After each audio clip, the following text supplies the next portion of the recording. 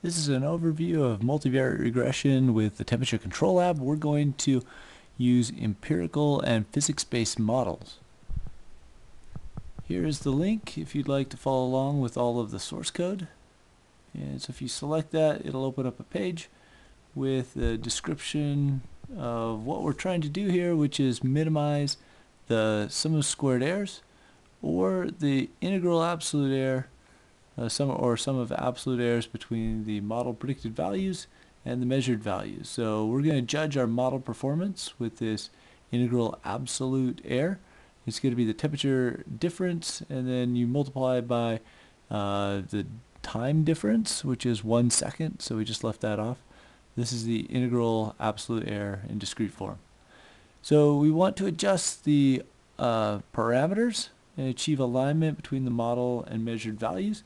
The very first thing that you'll need to do with this lab is to go ahead and just generate step test data for the model predictions.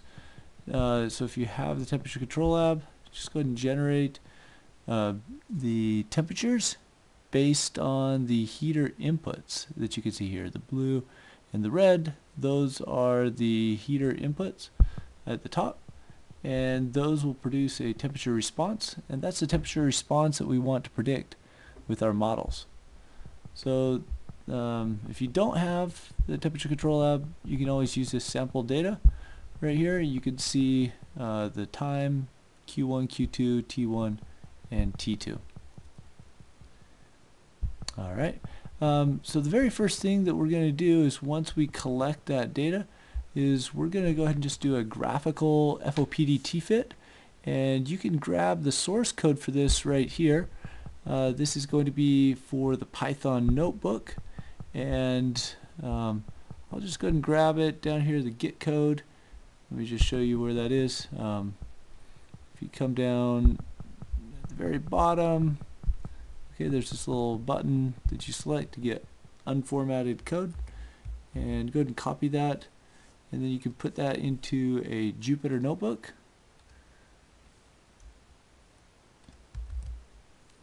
Alright, and then I'll go ahead and run this, and it looks like, oh, PD is not defined. I'll add that back in.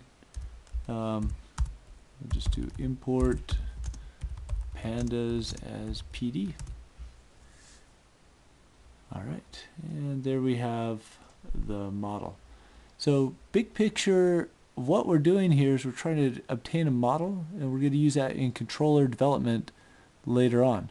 Let me just show you the overview, and then we'll run through this exercise and a couple others. Here is an overview of the Process Dynamics and Control course. We have in this section right here, this is to obtain a model of our process. And then in this section, this is the controller. Okay, so in the modeling, we first of all start with controller design and selecting the actuators, like in this case our heaters, and the measurements, those are thermistor temperature sensors. And then there's a decision here. If we have data, then we can do step tests and do a graphical fit, which is what we're going to do first. It's going to be our first exercise here. And then we also have the option of developing physics-based models as well. If we don't have data, we can use balance equations or other things that we know about the process to simulate those. And if we have a simulation model, we can simulate data and then go back over this way and obtain these empirical models through regression, or we can linearize directly and then come back to a first order plus dead time model. That's what we need to be able to develop a controller, or at least some initial tuning parameters for a PID controller. Okay, we're going to do graphical fit just with a first order system. This is going to be a multivariate because we have 2 heaters and 2 temperature sensors. So let's start with this, and then we'll review again where we are on this flowchart in terms of doing the modeling. Alright, so I'm here and I want to try to match up the dash line with the dots, and the very first thing I'm going to do is just increase the gain, and also increase the time constant. Alright, so here I have about 185. Let me increase this a little further. Okay, let's go a little bit further still. Alright, and then we need some dead time as well. It looks like the prediction is leading the measured values. And so if I put this about 15 seconds or so on the dead time. Now it looks like temperature 2 is too low here, and so we need this additional disturbance gain to say when temperature 1 is high, then it's going to make temperature 2 go up. So I'm going to increase this further. Okay, so I have about 0.35. Alright, let me increase this a little bit more as well. And this whole time I'm trying to minimize the integral absolute error so you can see that value change as I adjust these parameters. Let me go up just a little bit more. And it looks like I've dropped down quite a bit. You can see a little bit of error right here and a little error right here, but for the most part they're on top of each other. Alright, so this is our first order plus dead time model. You can see some of the parameters right here, the Kp, Kd, tau p, and theta p. Now for the 2, we have, it looks like the other thing I need to do is just change the round off here because it looks like I'm rounding off too many digits. And I'll fix that in the code that's online. And then you can see it on the graph. Okay, I'll put some of these back to about where they were. Okay, so you can see a few more digits here when I increase the round off. Alright, so now we have these parameters. The only difference between these for heater 1 and heater 2 is that heater 2 is going to have half the gain, and for the Kp value because the heater is half as powerful. Alright, so we have one of our models. This one is going to be the graphical fit. We have Kp, tau p, and theta p. And then we also came up with our disturbance gain, and that's going to be helpful for us later on when we design our feed-forward controller. Okay, so this is our first method for obtaining a model, is the graphical fit, because we had some data and so we were able to do a step test and do a graphical fit. Alright, let's use an optimizer now instead of the graphical method. We want to use an optimizer to come up with those parameters for us, so we're not guessing and checking, but we're able to iterate many more times with an optimizer and minimize something like a sum of squared errors or sum of absolute value. So if you come back to the page, the next thing that we're going to do is come to, alright, let me go ahead and just, after the graphical FOPDT fit, right here, the next one is going to be an optimized FOPDT fit. So let's see what an optimizer can do for us. There's some source code right here. I'm not going to go through this. It's very similar to something I've shown already. But the main point here is that we are using the SciPy optimize minimize, and it's right there. We have some bounds on it, and we're using an SLSQP method in order to solve that. Alright, and so what we want here is just to go ahead and get the code.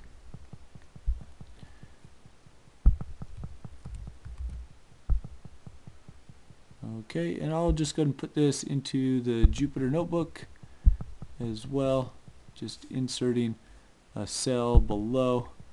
Okay, so let's go ahead and just see how this compares. It's going to start. You can see the initial guess values gave us our objective function 8480. We started with initial guess values right here, Now you could start with initial guess values from your Graphical Fit if you wanted to. It's going to help it solve a little bit faster. Sometimes these take 30 seconds, a minute to solve. It depends on how much data you have. There's also curve fit. If you'd like to try to get curve fit to work, or other methods in Python, those are certainly available as well. In this case, it's going to be minimizing the sum of absolute errors, or the sum of squared errors. In this case, it's the sum of absolute errors. There's our objective function that we're trying to minimize. Alright, and let me go down here and just see how this is doing. Okay, it's still working on this. So while this is working right here, let me go back to this plot, or this graph, and this is the path that we're taking right here. We're going to use regression or an optimization solver to solve the problem. In this case, we're using a lower order model. Again, first order model, we're just regressing those same parameters that we got from the Graphical Fit. And then we can compare them and see how close they are. Okay, and then the third example that we'll do is physics-based model. And so we'll take this route right here. We'll do a physics-based empirical model, and then we could, it's similar to what's written right here. In this case, we're going to be doing the regression. I guess that's going to be number 3. And then we could linearize it and get it back to FOPDT form. I'm not going to do that right here, but that's certainly available for you. There is also the linearize work that we did before, where we did this exercise on linearization with a single heater model, so you could do that for the dual heater model as well. Okay, let's go back and just see how it's doing. Okay, it's still working on it. It's taking a little while for it to optimize this. Let's just give it just a little bit more time, and as we do that, I'll insert another cell below, and then we'll run our regression for the physics-based model. Again, this is a multivariate regression because we have 2 heater inputs and 2 temperatures that we're trying to predict. Alright, we'll let that keep running with the SciPy optimizer. Sometimes those aren't the best optimizers. I'll show you another one that's a little bit better than the SciPy optimizer. Alright, and what we're going to do for this last one is get a physics-based model. And there's a couple examples here. There's another video here as well that'll walk you through the parameter estimation of a first order physics-based model, and that was developed in a previous lab exercise, but what we're doing here is just trying to optimize the coefficients of this model. The new thing though that's not in the video is this second one. I just found that the first order model wasn't very good, and so we're going to use a second order physics-based model. We're going to model the conduction as well as the convection and the radiative heat transfer. The conduction between the heater, which is the T sub H, and the sensor. In this case, that's T sub C.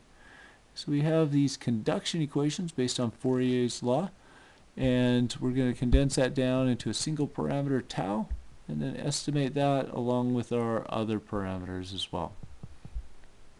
So in this case, we're going to use Python Gecko, and this shows the results of my regression. You're going to have different results because you're going to have different data. But I'm going to go down and get this code and then put this into the Jupyter notebook as well. Okay, I'll copy it and then bring it back to this Jupyter notebook. And it looks like this just finished, so we'll paste this in and maybe start this one running while we take a look at our prior solution.